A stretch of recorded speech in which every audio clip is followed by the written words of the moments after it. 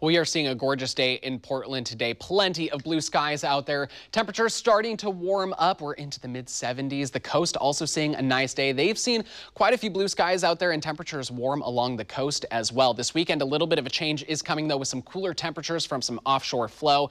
The days are going to be similar to what we've seen today. Expect some morning clouds as we start Saturday and then clearing out into the afternoon. Kind of the same case on Monday, potentially some morning clouds there, and then we'll be clearing out into Sunday afternoon before we start to see a big change late Sunday night and into Monday. Expect to see clouds moving in and the potential for some light showers there as well. So today going to be right around 85 degrees for that high with those sunny skies. We are going to be cooling down though, as I said, into the weekend. Temperatures right around 80 degrees, and as those clouds and possible showers move in on Monday, expect temperatures into only the mid 70s. But then as we start September, that's right, we're moving into September next week. Temperature is going to be warming back up. We're back into the 80s and plenty of sunshine.